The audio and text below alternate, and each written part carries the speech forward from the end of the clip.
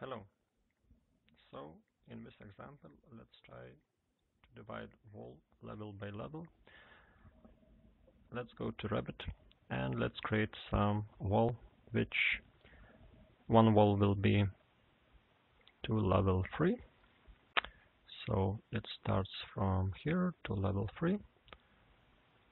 And another wall, let's create to level 1.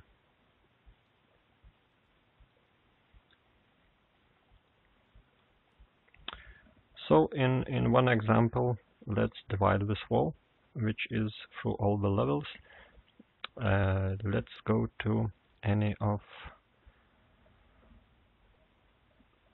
elevation views, and in elevation view I select modify, split tool, split element,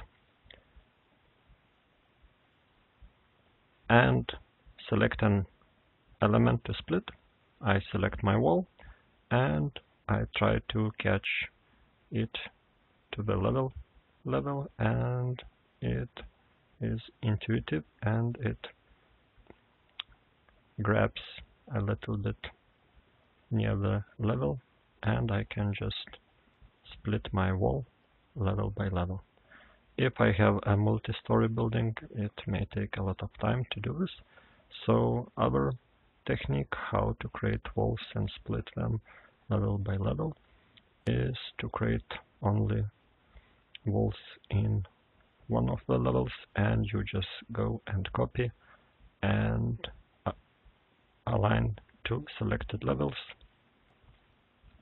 And let's say my walls should be in all the levels. I press OK, and program automatically copies all the levels in each level.